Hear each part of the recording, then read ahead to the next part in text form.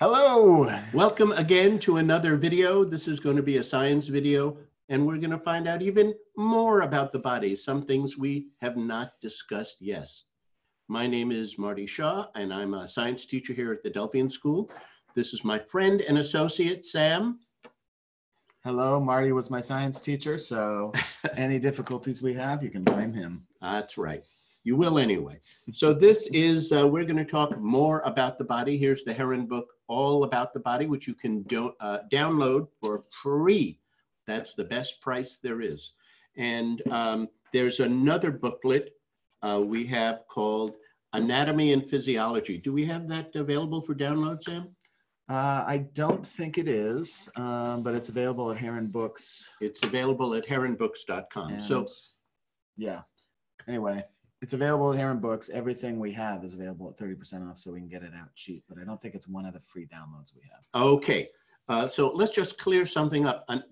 What is anatomy and physiology? Oh, by the way, if you'd like to join in and have any questions, hit the Q&A button or the Q&A box and type in your comment, question, or and we'll see if we can answer it. So anatomy is the parts of the body, and so it tells you, you know, this is the arm, or this is the shoulder, or what this muscle is called. That's anatomy, what the different parts are and what they're called. Now, physiology has to do with what they do.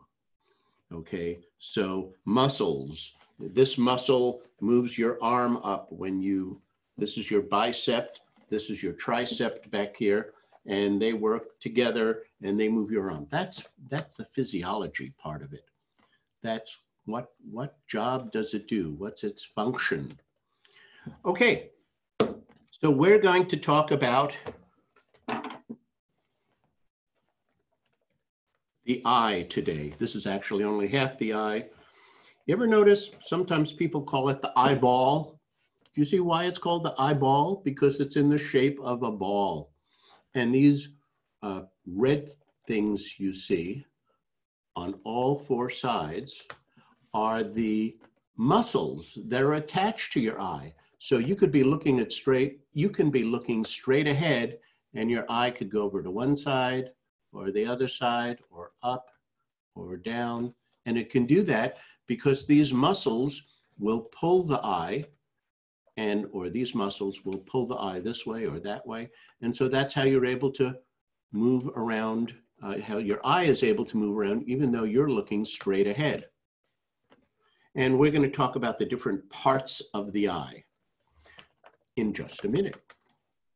But first, I'd like to talk about nearsighted and farsighted.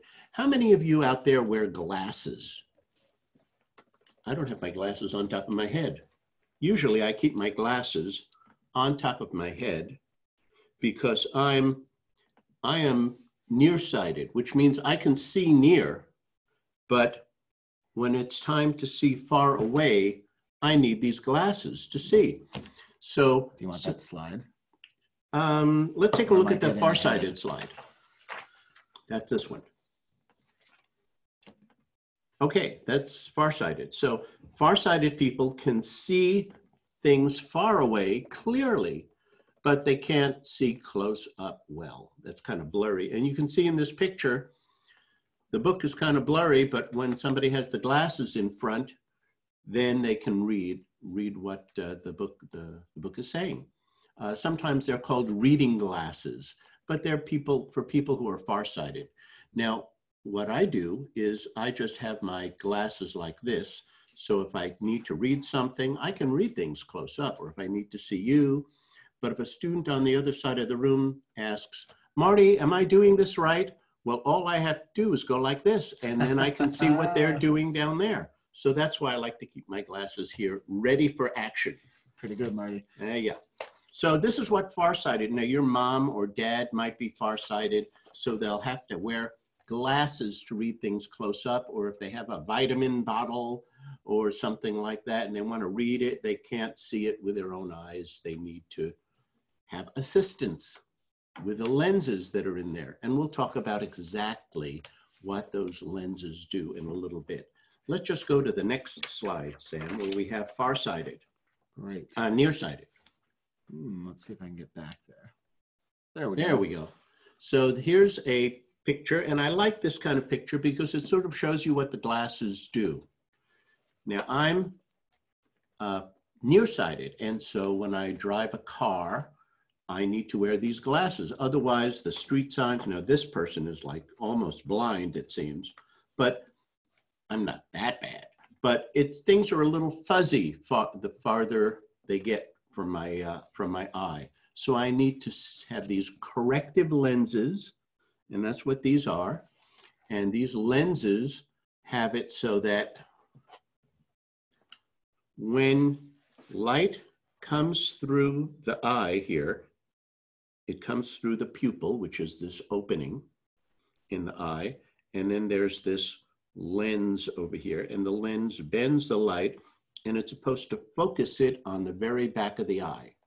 But sometimes the lens isn't right, or as you get older, the lens changes shape a little bit, or the eye might not be the optimum shape.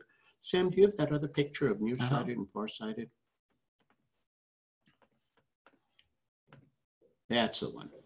So sometimes what happens is it'll just focus right here.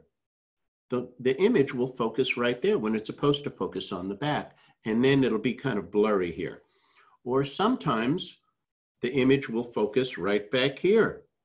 Marty, I think people are having a little trouble seeing because we have it small. Okay. But maybe if I go here, so. Well, let's take a look at the picture here. Oops. And I'll describe it from the picture. So a normal eye, the light comes in and it goes through the lens. Now your eye has a lens in it, just like this lens. Oh, you're upside down. Do you see they're upside down, Sam? Yeah, look at that. You're upside down. I wonder if that comes across. I bet it does. But so what happens is if it's out of focus, I'm going to put it real close. Now you probably can't see much there because hold it there. You can see. I'll tell you. You can see Marty's shirt and you can see my face in the back. But is your face clear or blurry? It's very blurry. Okay, because what's happening is this lens is changing where the light is focused, where the image is focused. So here you can still see us, but we're upside down. Or actually you're upside down, we're right side up. But so that's what's happening here with the eye. Sometimes it'll focus here, and that's nearsighted, and people need to wear corrective lenses over the eye, and what that does is it stretches the image out a little, like in the picture here that you see on your screen. And so it focuses right back here. Now this back part of the eye is called the retina. I'm going to pull up the big thing so they can see a little more easily. Okay. And then kind of get it right in there. Right in there. There you go. Now we also have a picture of the eye. You want to bring up the picture? Yeah, I just took it down. No, I mean there's this other picture. Okay. Let me pull it back up. Which one do you want? Not that one. How about this one? Nope. That's not an eye. This one. There you go. One? So you can see here, there's this lens, and the cornea refers to this clear area on top of the eye, sort of to protect it. And then the pupil is the hole in the eye that lets light through. If you didn't have a pupil, you couldn't see anything. And then there's the iris. The iris is the part of the eye that gives your eye a different color. Some people are brown-eyed, some people are green-eyed, some are blue-eyed. What color eyes do you have, Sam? Brown with a little green. Brown with a little green. Very attractive. Thank you. So here is this cornea that is this little area on top of the eye protecting it. And then you have the hole, the pupil, and the iris that gives you color. And then you have the lens. And the lens should focus the image right back here on the retina. If it focuses it over here, you need a corrective lens or glasses that spreads it out a little so that it winds up focused right back there on the retina. If you have, if your people are nearsighted and they can't read things, excuse me, people are farsighted and they can't see things close up, then it's focused here. Well, that's not going to do, that's going to mean what you're seeing is blurry. And so you need something that will, a lens in front of the eye that will start to focus it so that the image is on the retina, the very back of the eye. Now, the retina has different kinds of cells in it, which I don't think I have a video on. But anyway, there are two types of cells. They're called rod cells and cone cells. And an easy way to remember what they do is the first letter of cone is, of course, C. So cone cells see color. And the rod cells are just for seeing black and white. So if you're in a room that's dark or it's nighttime, it's mainly your cone, your rod cells that you're depending on to see the different, your way in the dark. But it's the cone cells that give you color vision. Good. We have some questions running in. Do you want to stop? Let's jump in with some questions. So Aubrey asked, why do different people have different colored pupils? Now, Boy, there's a trick in that. Well, we could talk about genetics. We could talk about, and that's Marty, I threw a trick at you and I got it past you. Go ahead. They don't have different colored pupils. Oh, pardon me. They have different colored irises. The iris is what gives the eye the color. I have different colored. Why? I have different colored pupils. They're all in my science lab right now. Okay. You're so funny. Do we know why? Yes. The reason is genetics. And what I mean by genetics is there might have been people that only had brown eyes once upon a time. And then there was a change in their genetic makeup. I don't know if you saw the video we had on the class we had on genetics. Genetics is such a fascinating field, and it's a field, it has to do with why people look the way they do, what they inherit from their parents or grandparents, and what they give to their children, why their children look like them or might not look like them. And it's just a fascinating field, and it's a field that's growing in science. People want to know about genetic testing for diseases. Some people are more likely to get certain diseases because of their genes. And all sorts of, we could have a whole nother class on this. But anyway, sometimes there's a little change, and instead of called a mutation, and that's when the genes don't quite duplicate the way they're supposed to, and that's what can give people different colored irises. Perfect. And then Isis wanted to know, does eye color affect your eyesight? Eye color does not affect your eyesight. What affects your eyesight are the lenses, or the one lens you have here in the eye, and the shape of the lens and the shape of the eye. So you could have an eye that's a little squishy, but if the lens, if it still focuses in the back on the retina, then that's where you'll be able to see properly, okay? So this part back here is the optic nerve, and what happens is once that picture or once that light gets focused on the retina, that message then goes to your brain, and your brain interprets that as what you're seeing. And just as, I think we talked about this in a previous video, and just as this is turning things upside down, when the light goes through your eye, it turns it upside down on your retina, on the back of your eye. And then that image goes to your brain, and luckily your brain flips it around the right way, so we see things the way they are, not upside down. Perfect. And then somebody asked, does our eye shape, is that part of what affects the vision? And somebody else asked, could we explain the lens a little bit more? I thought maybe those two questions might go together. Sure. Well, the eye shape definitely would affect the vision. And sometimes, as I said, if the eye is squished a little or a little longer, the lens isn't going to focus exactly on the very back part here, the retina, that it should be focused on.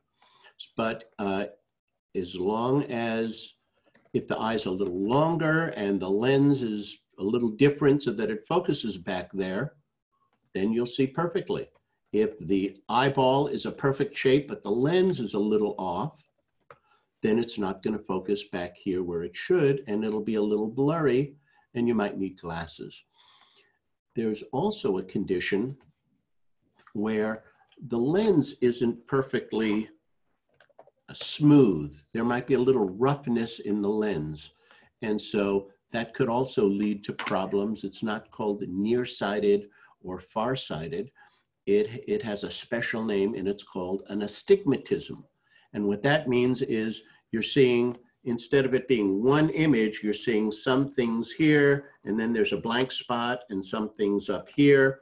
And so it makes it very confusing and hard to see, hard to read things. So that can also be corrected with the proper glasses to make up for that. Well, that leads right into the next questions. The questions are coming in. I love it. So we're here for you. Oops, I marked the wrong one. But somebody asked, can you correct eyesight that's not quite right? What are the ways you correct it if you have nearsightedness or farsightedness? Well, there are a couple of ways that I can think of besides lenses or glasses that you can use. One is exercises. I've heard of people who do eye exercises. We have, you know, Priscilla, we have someone here working at the school who used to wear glasses, but she started doing eye exercises. I don't know exactly what kind of exercise she did. I'm sure her eyes were not able to lift weights or anything like that. Not that kind of exercise, but maybe stretching this way and that way, or looking or doing different exercises with the eye that could change the shape of the lens. Interesting. And another way that I know of is laser surgery, where they can go, some doctors can go in and zap your eye, zap your lens in your eye with a laser, and that will change the shape. So they have to really know what they're doing to get it, the changes, so that the changes will help you see clearly. Yeah, you know, I actually had that done. Did you? Yeah, I had the LASIK. It was amazing. They reshaped the lens in my eye, and I had to wear glasses before it. And when I left the doctor, I didn't have to wear glasses anymore. And Wow. I never have had to again. That's cool. That's really neat. Really neat technology. See, you knew that one. I did know that one. All right.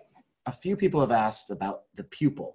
It's this hole. Right. And they've asked about the size. Sometimes it's bigger. Sometimes it's smaller. Right. Well, what is that? You have this muscle around your eye, and this muscle can close your eye, close it down, so there's only a little light coming through. So on a bright sunny day, or if you're at the beach and the light is reflecting off of the sand or off of the water, it's really bright. You don't want to have your eye wide open and getting too much light, so your eye gets a little narrower. This muscle closes the pupil, the hole that you have, so that you're only getting enough light. You don't want to, this is very sensitive in the back part of your eye, and you don't want to burn it out.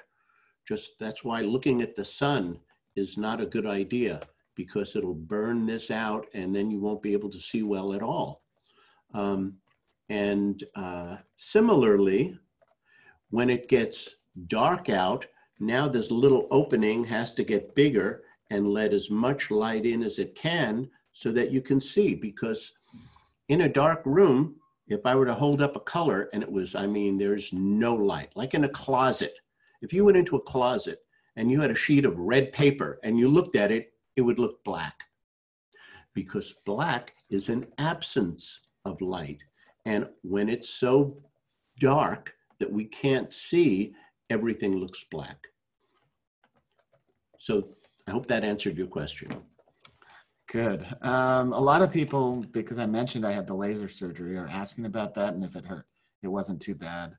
It was all okay. But talk to your parents if you want to talk about that. I don't want to talk too much about it because that would be something you should research with your parents. But I was okay. Thank you for all your concern. It wasn't too bad and I'm all right. Great. And then let me see if we had any more. Okay. So we've had several people ask. Ellie was the last one. She said, do animals see only in black and white? I've heard that some of them do.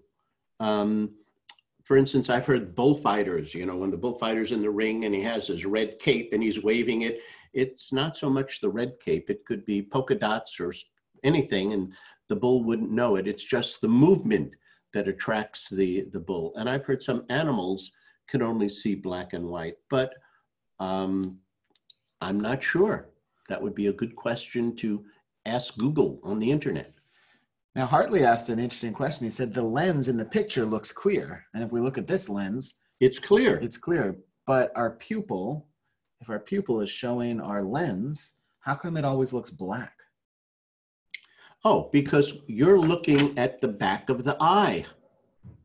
Okay, so if you're looking at the black, there's not any light coming out from the back of your eye. And so it's like you're looking into a dark room. There's nothing, it's dark. So just like when you look into a dark room or you look at a dark, something dark at night with no lights around, it's dark. And similarly, when you're looking through here, there's no light in here.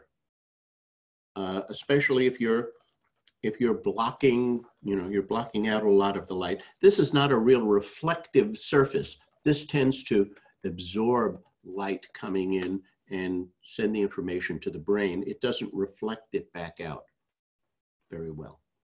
Great. So we keep going with questions? Sure. Or do you want to cover some more? Well, I have this other model here. Okay. And this other model just shows you the different parts. And here's the cornea, and you can see the iris with a color, and you can see the pupil with a hole.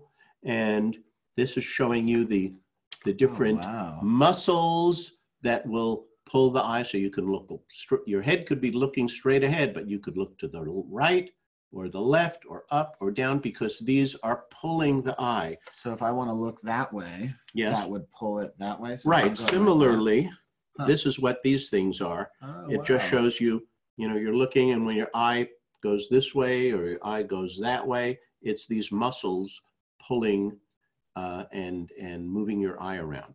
That's cool. And then this is your bone. This is your eye socket, called an orbital socket. Ooh, and you could even see this over here. This is a little tear duct.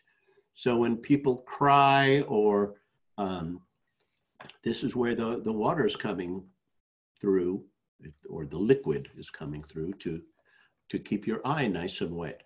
And then this yellow stuff, I don't know if you can see the yellow stuff over here. This yellow stuff is just fat to cushion your eye. And this is bone to protect your eye. And of course, this guy in the middle here is the optic nerve, the nerve that goes from the eye to the brain. Nice. Okay. Okay. Several people have asked this one question, so I think we should do it before we move on because it was on this picture. On this picture, yes. So they've asked, what is this right here? The macula. The macula. I'm going to pull that picture up on the screen again while you describe it. So we already talked about the cornea. You have it. The cornea, which is the covering in front of your eye, and the pupil and the iris and the lens. We've talked about those. And the retina, we've talked about that surface, which is all on the outside or the inside surface of your eye, but it's all around. The macula is the spot in the retina which is responsible for fine detail. So you can see things even better, even sharper in one area. And that's what the macula is. And then there's this other part, I don't know, is it in the picture? No, but there's this jelly-like substance in here and that's that lets your eye keep the same shape, and that's called the vitreous. And so that's this stuff in here. Otherwise, your eye might collapse or something like that. But it has this liquidy stuff called the vitrea. Perfect. And then Gayatri asked a question that several people have asked. Yes. They're asking about the retina. Gayatri asked, is it some kind of eye disease? What is this retina? Oh, so the retina is just this lining here.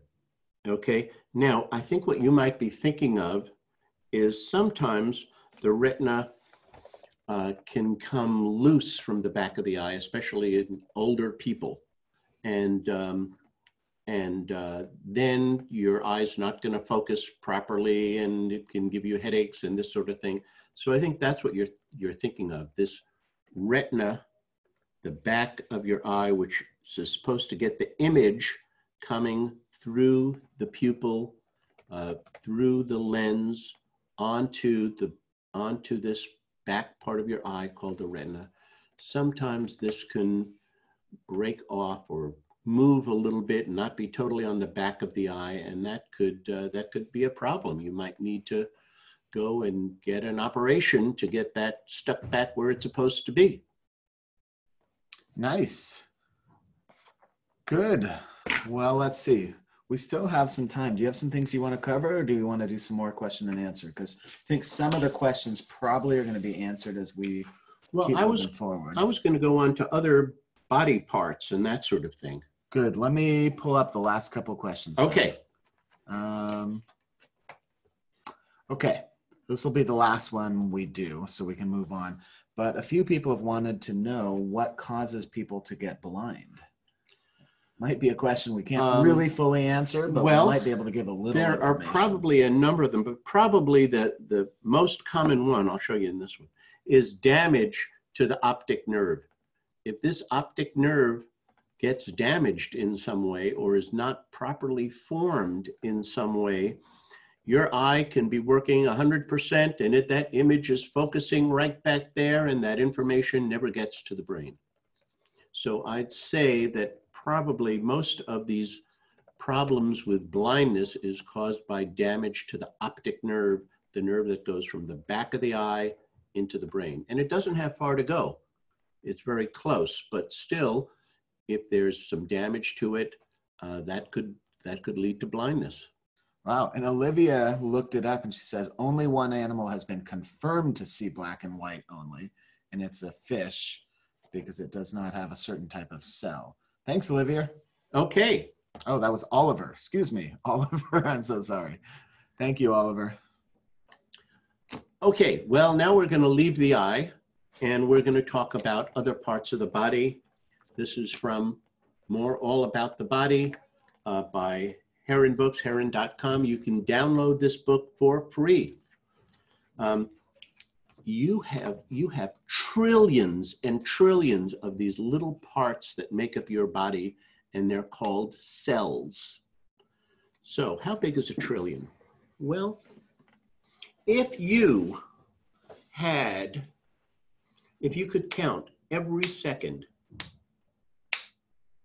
okay, day and night, night and day, it would take you about almost 400,000 years to get a trillion.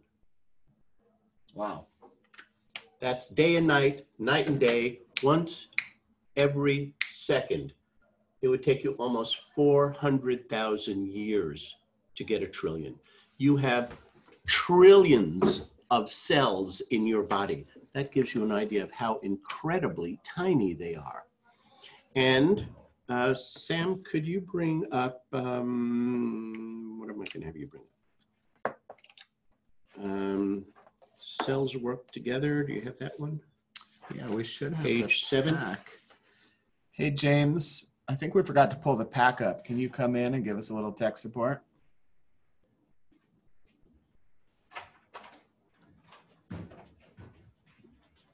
Hi, everyone. Here, I'm going to come around the other side. Okay. So we have a link to the pack, don't we?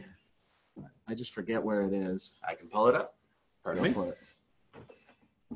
This is James. Good.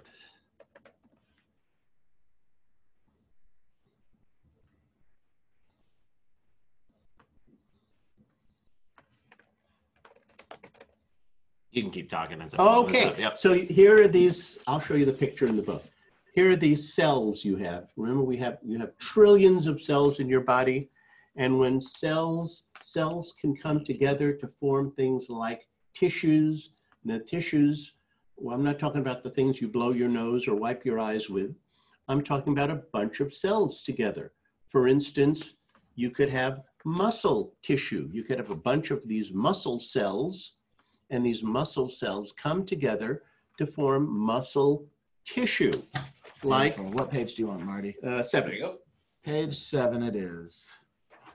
I think you just, yeah, there you go. There's, thank you, James. So there's the cell, and then right below it are these bunch of cells. So sometimes the cells are roundish. Sometimes for muscle cells, they could be long and thin. You could have cells that are all, remember we talked about nerve cells. So you could have cells that are, you know, sort of like this shape, or you could have muscle cells, which are like long and thin. And here are other muscle cells next to it. Okay, and then there are cells like nerve cells, which might look like this. So you could have all different cells in your body, and they're all different shapes and sizes depending on what their job is. And when you have a bunch of, so this could be a little bit of tissue, because tissues are bunches of cells. And then when you have lots of tissues together, that could form an organ, like the heart, or the kidneys, or the liver, or things like that. So cells work together to form muscles, or to form organs, or to form a network of things. A system is a group of these things. It could be different types of cells together, like the circulatory system, which we discussed last week. Could be time for me to wipe this down. Could be the heart. Okay. Oh, Marty, Your I'm pump. sorry. We have it on the screen share. I've been We have it answering on the questions. Okay. So I wasn't actually paying attention to you, and nobody can see what you're doing. Oh, So good. Walk them through that again. Here's the heart. Well, we can have we'll talk about this. So the cell, or bunches of cells together, can be tissue, like it said in your book, or you could have a bunch of tissues together, which could be a heart, or a gland. Or the difference between an organ and a gland is a gland, that's a G for gland, produces some kind of liquid. So you have these glands. There's the thyroid gland in your throat that helps your body grow, or you have a pituitary gland in your head that controls other glands. Or anyway, the gland, that's what a gland does, but an organ is just, O for organ, is just a bunch of cells that do something like the heart or the kidneys or something like that. Beautiful. I'm just starting to worry we're going to run out of time. So one of the things I want you to know is, if you want to know more, this book is coming to your email, and it's all downloadable, and it has lots of information in it. So you can get it free there, or if you need the actual book, you can always order it too. But anything that we don't cover here, that you have questions that we can't get to, you can get out of here. And I'll do my best to answer the questions as we go. But we're starting to run a little low on time, so Okay, well, how are we doing? Run out. We have 10 minutes left. How are we doing on questions? Questions. So we had a few questions. A lot of people have asked us, cells, do they make up tissue? Right. So here's 1, 2, 3, 4 cells that make up tissue. So that's what this is, cells making up tissue. and then tissues making up organs.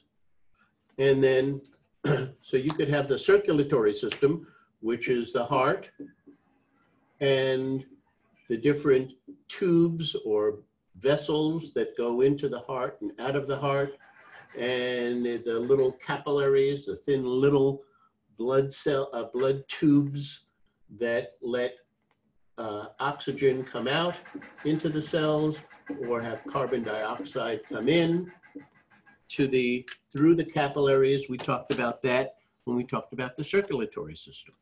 Great. And then, so a lot of people ask then, I'm trying to join a bunch of questions together. So if we have like skin cells, if we lose skin, does the skin, do we get new skin cells? Do they get recreated? Well, there is this process.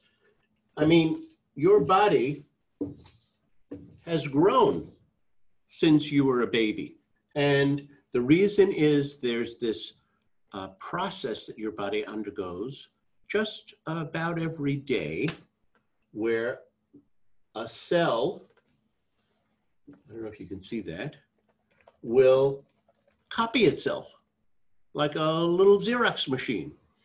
And there's this process that gets bigger. It copies the genetic information that's in the cell, and then it splits up and you have two smaller cells which can then grow, and it can grow into this larger cell again. Marty, a request from many of the viewers. Yes. Make Bigger. them bigger. They're having some trouble seeing. Okay, here we go. Cell.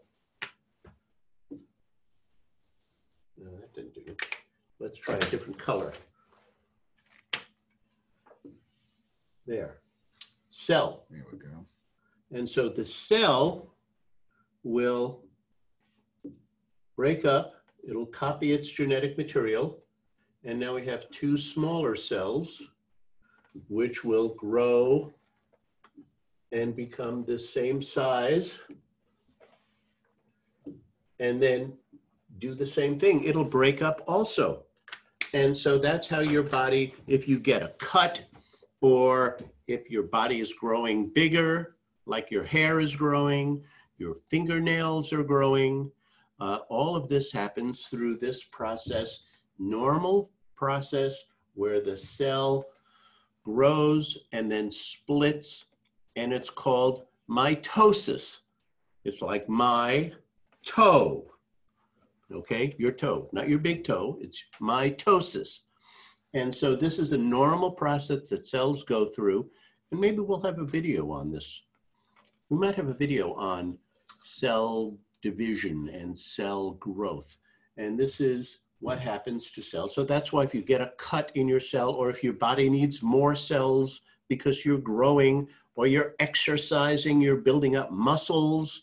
Well, how do you build up muscles? Well, you have these muscle cells which duplicate, and that's how you get bigger muscles or bigger whatever, or repair of cells. Nice. Okay, we have like 5 more questions that are all related to this. Okay, let's go. So I wasn't totally paying attention because I was trying to follow this. That's you might have okay. answered this. Somebody asked what are cells made of. Did we answer that already? No, we did not. Okay, great. Let's start with that one then. Well, cells are made of this stuff called protoplasm. And protoplasm, if this is a cell, everything inside the cell is called protoplasm. And so that's just the name. It means it's the living substance. The cells are living things. They need food, they need oxygen, they need to get rid of their wastes, and because they're living. And so you have the cells which are made up of protoplasm. Now in the cell, there's this sort of like a brain of the cell called the nucleus. That's where all your genetic information is kept.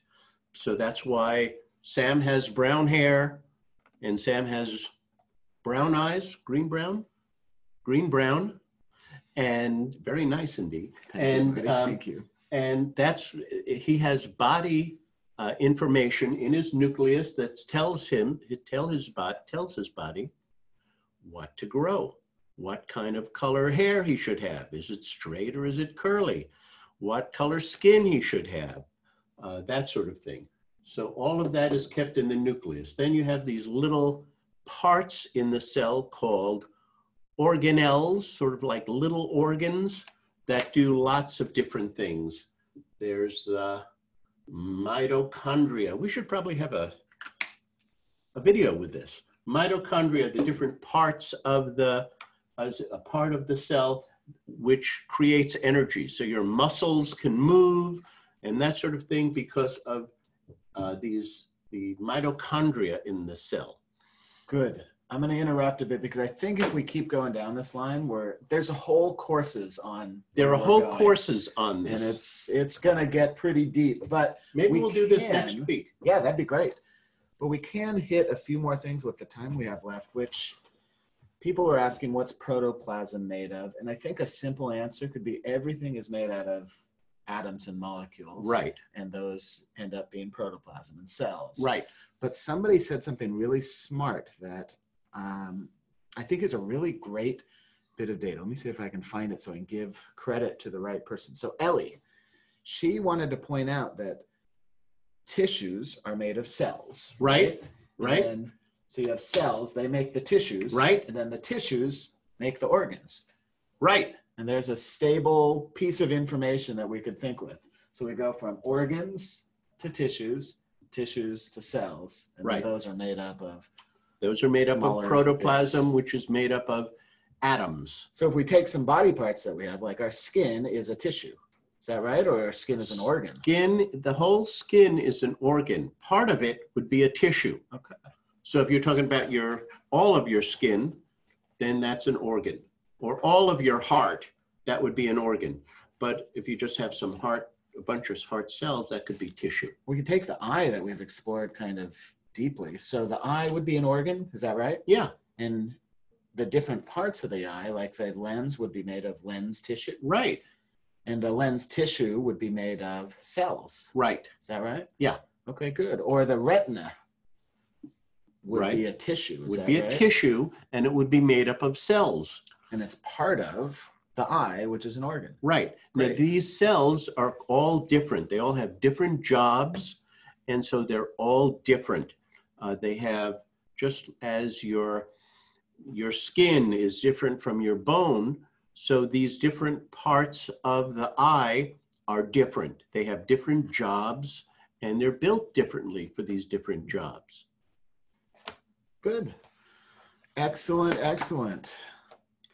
Okay, well, we have different parts, different kinds of systems in our body, like this is the muscular system. And of course, the muscular system has the muscles in it. There's a picture on the, go ahead. To draw. The muscular system has to do with muscles in your body that are attached to bone. And so when this muscle shortens up, that's why when you make a muscle here and this gets bigger, it's because it's pulling this together and pulling that back. And then when you do that, this is your bicep. There's another muscle under it.